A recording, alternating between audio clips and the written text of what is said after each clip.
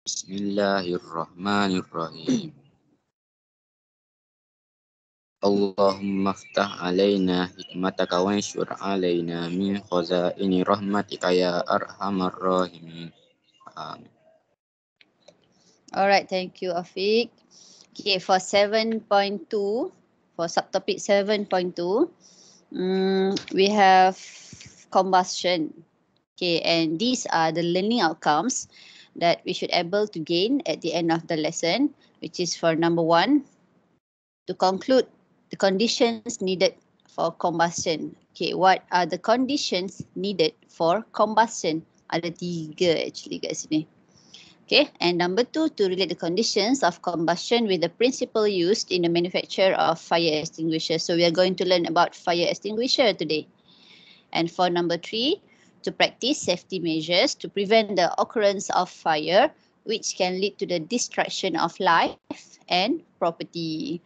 So kita nak tengoklah kalau dekat rumah, apa safety measures yang kita boleh amalkan untuk prevent, okay, fires ataupun sekiranya dah berlaku dah kebakaran, macam mana kita nak stop the fires ataupun kita nak selamatkan properties kat dalam rumah tu. Okay. Okay, tunjuk yang inilah.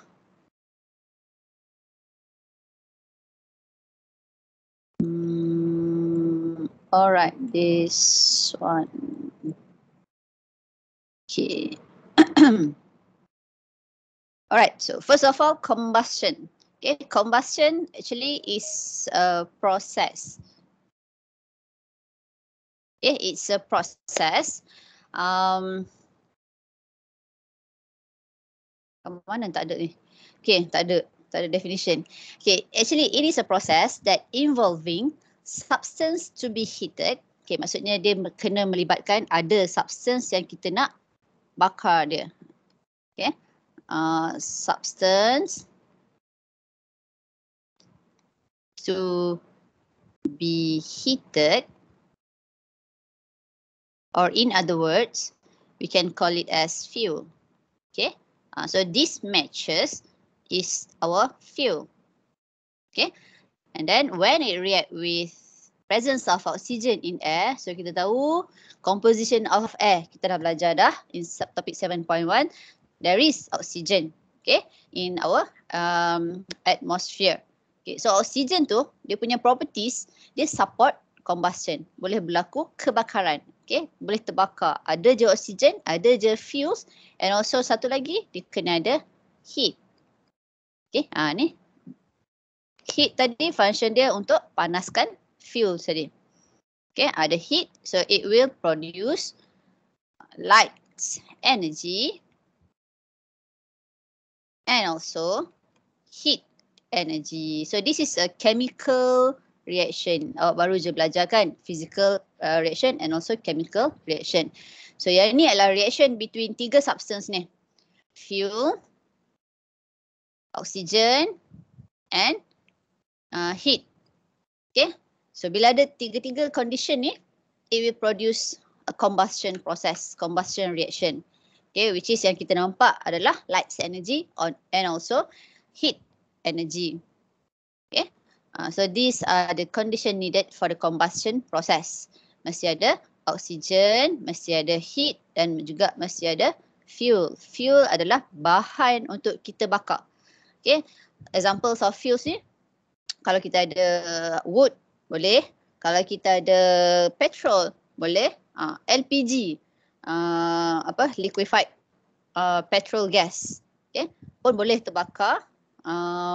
Peppers boleh terbakar. Semua substance that can be burned.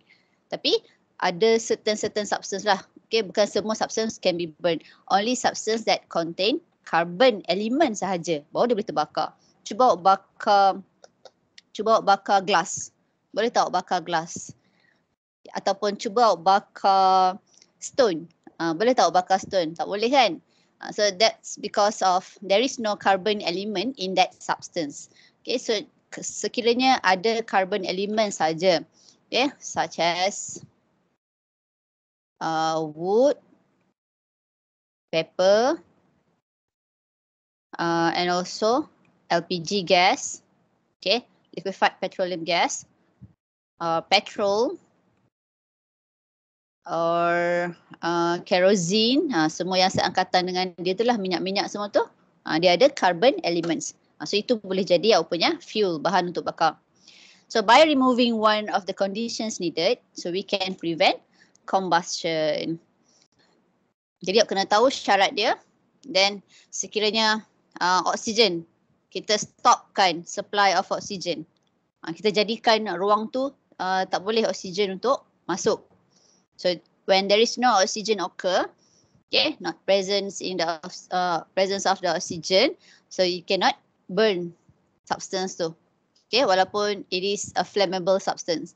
Okay, tak cukup syarat, tak boleh berlaku combustion. Ataupun kita tak bagi heat, kita sejukkan benda tu. Kalau kita sejukkan benda tu, kita sejukkan kertas tu, so kertas tu susah nak terbakar. Okay, sebab tak ada heat. Jadi kena panaskan dulu. Okay, itu adalah syarat yang awak kena tahu, so that bila awak tahu the three conditions untuk berlaku combustion, kita boleh kawal, okay, combustion process tu. Alright. So ada aktiviti dan juga eksperimen untuk proof that fuels, oxygen and heat are needed for combustion. Okay, if you refer to your textbook, this textbook, page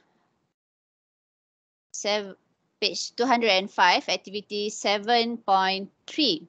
Okay, so in this activity, we're going to prove that fuel and oxygen and heat are needed for combustion. Okay, for activity 1, dia gunakan different materials such as glass rod, ada wood, ada candle and ada stone. Okay, so bila kita light a Bunsen burner, dan kita letakkan materials tu such as glass rod over the fire by using tongs. So peganglah. Okay, kita peganglah glass rod tu guna tongs, penyepit. Okay, kita bakar dia. Okay, kita bakar dia. Agak-agak gelas boleh terbakar tak? Observation kita, glass cannot be burned, right? Okay, cannot be burned. Okay, or do not burns. If you change it to wood, okay, wood dia ada carbon element. So as long as materials awak ada je carbon elements, so it is suitable to be used as a fuel, boleh dibakar. Okay, so untuk kita punya observation, awak buat sendiri tak apa eksperimen ni. So bila dah ada api, awak ambil kayu, tapi jangan buat aktiviti ni without adult supervision. Okay, so mesti ada mak ayah ataupun kakak abang yang dah dewasa untuk pantau aktiviti awak. Okay, so sekiranya you use a wood and then you burn it using a Bunsen burner or any flames, any candles, so it can be burns. Wood will be burns. Okay, dia boleh terbakar sebab dia ada carbon element. Okay, how about candle? Candle also can be burns. Okay, candle sebab the reason is contain carbon element also. Okay, candle ni wax lah. Mana-mana candles je, yang tea light candles ke, yang candles biasa yang putih panjang tu ke, awak cuba, yang ni boleh lah. Tapi jangan main api yang ni awak cuba light up using matches, using lighter. So the candle will burns. Okay, candle also will burn. So it shows that if you use materials such as candles, so it will burns. Okay, and then stone, boleh ke tak? Cannot be burns. Okay, stones do not burn. Okay, the observation, stones do not burn because stones does not contain carbon element. Okay, kalau stones ni dia made up from natural materials that you can find in the earth, so it does not contain carbon element. Jadi tak boleh terbakar juga, tak boleh jadikan sebagai fuel. Okay, so you need fuels to burn to start a combustion, but not all substance can be used as fuels. Okay, examples of fuels here we have wood and also candle. Okay, how about Okay, this one jawablah soalan based on observation. We can classify the materials into fuel and non-fuel. So these are the fuels. Wood and candles are fuels, while glass rod and stones are non-fuel because it cannot be burned. So tak boleh dijadikan sebagai bahan bakar lah, fuel. Okay, so the conclusion, combustion needs fuel. Walaupun kita dah supply heat from Bunsen burner, let's say Bunsen burner ni sebagai kita punya heat, dan kita dah supply juga oxygen from surrounding environment, tapi sekiranya tak ada fuels untuk dibakar, so tak boleh berlaku combustion juga. Okay, so that's our conclusion for the activity. Okay, activity number 2, oxygen is needed for combustion. Okay, when you make a simple activity like this, you have 2 similar candle, mesti same size, mesti same type. So kalau nak pakai yang jenis scented candle, both use scented candles. Okay, yang mewangi tu. Ataupun sekiranya dua-dua nak pakai tea light candles, dua-dua pakai tea light candles yang kecil, yang pendek tu. So mesti use a similar candles, same size candles juga. Okay, and then dua-dua ni kita lights up lah. Okay, dalam keadaan menyala. Okay, and then eventually satu ni kita letakkan gas jar. Okay, so bila kita letakkan gas jar yang bertutup, kita invertkan, kita terbalikkan gas jar tu. Observation dia, which one will burn longer? X or Y? Of course lah, yang Y will burn longer. Okay, yang ni dia akan burns for a while and then stops. Okay, dia punya flame tu will be extinguished after a while. Okay, apa reason dia? Dalam gas jar ni, dia dah tutup. Okay, coverage untuk oxygen from insert into the area of the candles. Jadi oxygen cannot enter, cannot support the combustions to the candles. Jadi bila there is no oxygen, so no oxygen, jadi bila punya combustion tu cannot be proceed. So what gas is used during the burning of candle? Mesti the presence of oxygen. Okay, so the conclusion, we need oxygen for combustions to occur. Okay. Okay, and activity number 3, heat is needed for combustion. Okay, the condition is you are going to prepare 2 types of matchsticks. Okay, mancis. Satu matchsticks yang dalam keadaan biasa, room temperature. Satu lagi, matchsticks that has been stored inside a refrigerator. Yang kita dah simpan dalam peti. Okay, especially bila letak dalam freezer dekat atas tu. So, bila kita letak dalam freezer, dalam peti, dalam freezer yang dekat atas tu, dan kita keluarkan, kita cuba bakar dia. Okay, boleh tak? Okay, inside the refrigerator, labelkan P. Yang room condition, kita labelkan Q. So, between P matchsticks and Q matchsticks, which one will burn easily? This one is in refrigerator. Yang ni yang room condition. Okay, of course lah yang room condition will burns easily. Do both matchsticks ignite? Yang ni dia tak dapat nak ignite. Do not ignite. Apa reason dia? Refrigerator kita relate dengan room temperature lower. So bila dia tak dapat suitable temperature, dia tak dapat nak reach the ignition temperature. Okay, the word is ignition temperature. Okay, ignition temperature ni maksud dia temperature yang paling minimum untuk start combustion tu. Jadi sekiranya suhu sejuk, jadi matchsticks tu dia tak reach dia tak sampai pun pada ignition temperature. Jadi dia tak dapat nak start combustion. Dia tak terbakar lah. Okay. So itu in the absence of heat. Heat tak ada, sejuk. Okay. While for the room condition punya matchsticks, sebab dia dah dalam keadaan room condition kan. Okay, dalam temperature between 27 to 30 degree Celsius. So the matchsticks have a little of heat. Okay, kalau suhu yang bilik yang lagi panas dia boleh more than 30 degree Celsius. Jadi bila dah ada heat, senanglah dia nak reach the ignition temperature. Jadi yang ni easily to catch fires. Okay, so it need heat. This activity shows that heat is needed for combustion. Our conclusion. Okay, so based on that three activity, the three activity proves that fuel is needed for combustion. Oxygen also is needed for combustion. And heat also is needed for combustion. Ni yang saya sebut tadi, ignition temperature.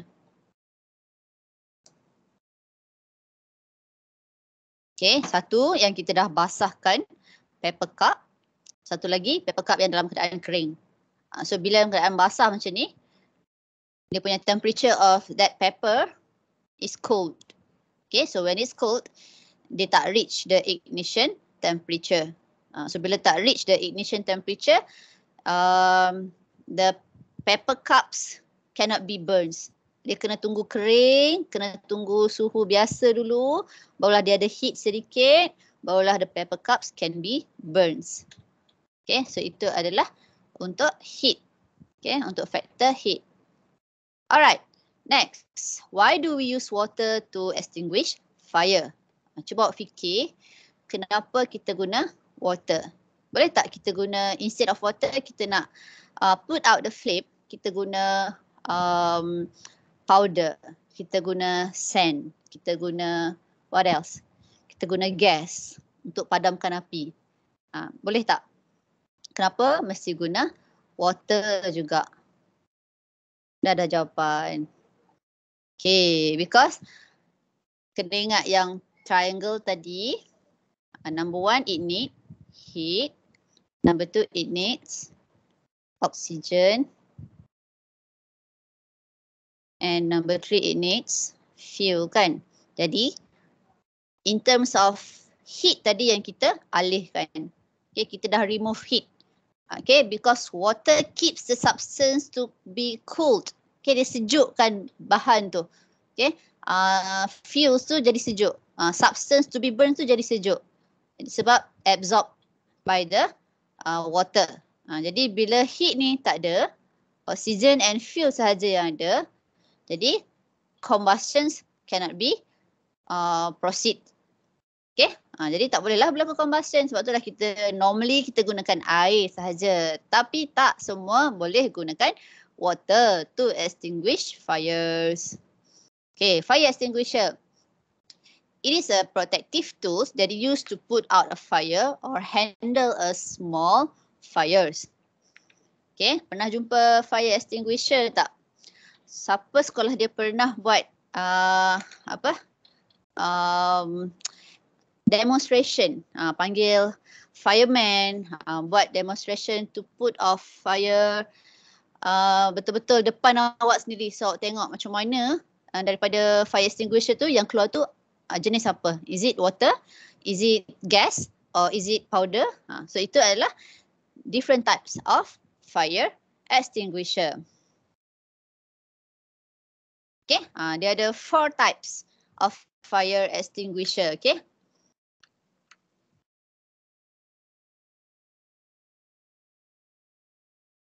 Okay, these 4 types of fire extinguisher. Number 1, we have water. Okay, water fire extinguisher. So maksudnya it is based on water. Yang bila kita nak put out the fire, it needs to be attached to water source. So yang fire hydrant semua tu mesti berdekatan lah supaya can be attached to the fire extinguisher. Dia nak dapatkan bekalan air. So this water based of fire extinguisher, it can put out a fire that is caused by solid substance such as wood, cloth and also paper. Okay, so bolehlah menggunakan water-based fire extinguisher. Okay, besides water-based fire extinguisher, we also have powder. Ni adalah powder fire extinguisher. So kalau powder fire extinguisher, dia punya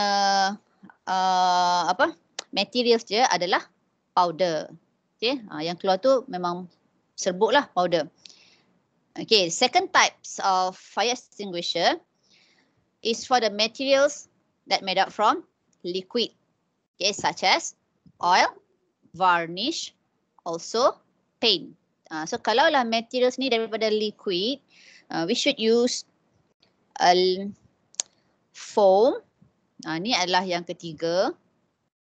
Foam, dry powder, okay, powder, and also carbon dioxide. This is gas. Okay, yang menggunakan carbon dioxide based. Okay, and if the materials that cause the fire is made up from gas, such as propane gas ke, acetylene gas or methane gas, so we can use foam. Okay, foam. Yang ni powder lagi, dry powder, and also carbon dioxide. Okay, dan yang terakhir, if your materials that made up the fire is made up from metals, such as potassium metals, sodium metals, or calcium metals. Jadi, you should use powder, okay, powder-based fire extinguisher, and also dry sand. Okay, dry sand. Pasir pun boleh digunakan untuk put off the flame.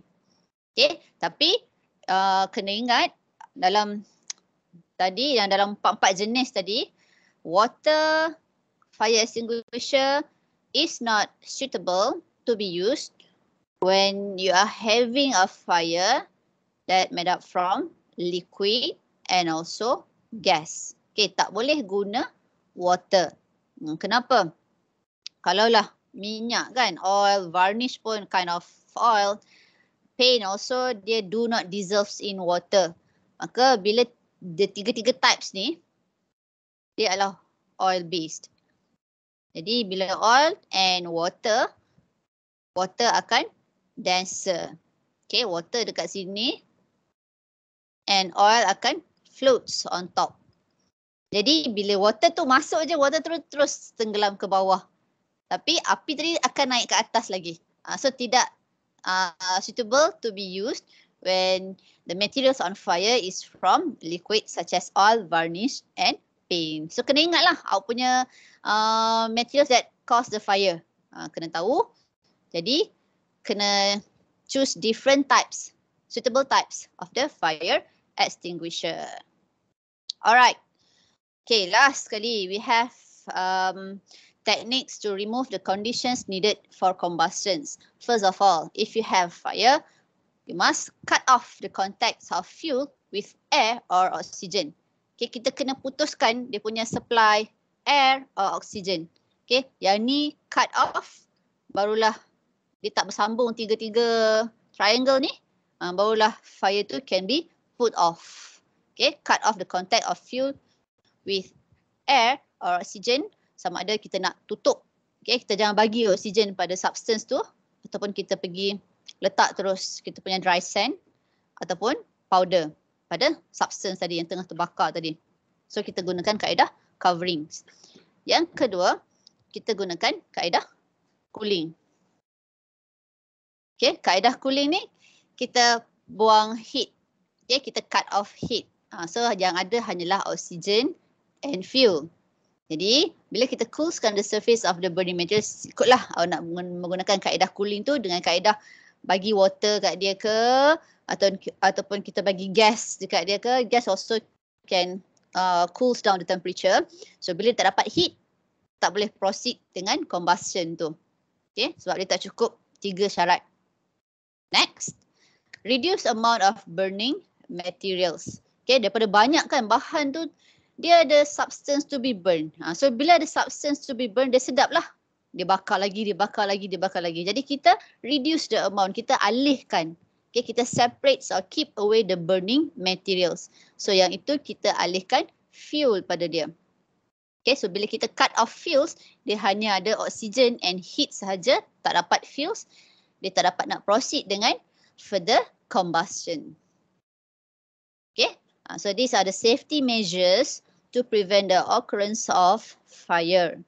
Okay, first of all, this one, kita kena keep matches and lighters in a safe place. Jangan senang-senang ambil je kalau adik-adik kecil lagi, letak je depan mata, ada candles, ada matches, ada lighter, senang je dia bawa main. Awak dah besar, awak boleh fikir, baik buruk, tapi jangan bagi adik-adik awak dapat senang-senang lah. Okay, simpan tempat yang elok. Okay, number 2, keep all flammable substances from fire. Jangan letak direct atas tong gas. Okay, jangan letak bersebelahan dengan heat source. So letakkan di tempat yang selamat. Okay, number 3, do not throw away cigarette butts when they are still burning. Okay, masuk je dalam plastik tong sampah. Ada plastik. Plastik also made up from carbon element. So it can be burns. Ataupun dalam tong sampah tu ada kertas. So sekiranya masih lagi ada heat dekat sini, ada oxygens in air dan ada substance to be burned, plastik, maka bolehlah berlaku kebakaran juga. So cannot tengok orang dewasa buang je cigarette butts puting rokok tu kan. Jadi nasihatkanlah jangan buang masih lagi menyala tu. Okay, jangan. Okay, number 4, always be aware of your electrical appliances. Okay, jangan terlampau banyak sambungkan to one plugs only. Dia akan berlaku short circuit. Okay, akan berlaku litar pintas. Okay, jadi dia akan cause fires juga ni, electricity. And then this one also electrical appliances lah ni. This one is do not plug in too many electrical appliances to a single electric source. Okay, and this one is aware of your electrical appliances. So sekiranya yang tak ada chopped sirim, yang mana yang brand China, kena be careful lah. Okay, sebab dia adalah electric. Bila involving electrics, it can catch fires easily. Okay, electrical socket fire. Make sure sambungkan pada sambungan yang betul. Okay, jangan main cucuk je, tak muat pun cucuk juga. Nanti pun boleh berlaku electric shock juga. Okay, ni barulah cara yang betul. Tengok dia punya sambungan ni. And last sekali, to install fire alarm and smoke detector at home. Okay, kalau boleh, letaklah smoke detector. Sekiranya berlaku kebakaran, dia terus akan keluar water untuk prevent fires. Ataupun berlaku fire, akan keluar fire alarm.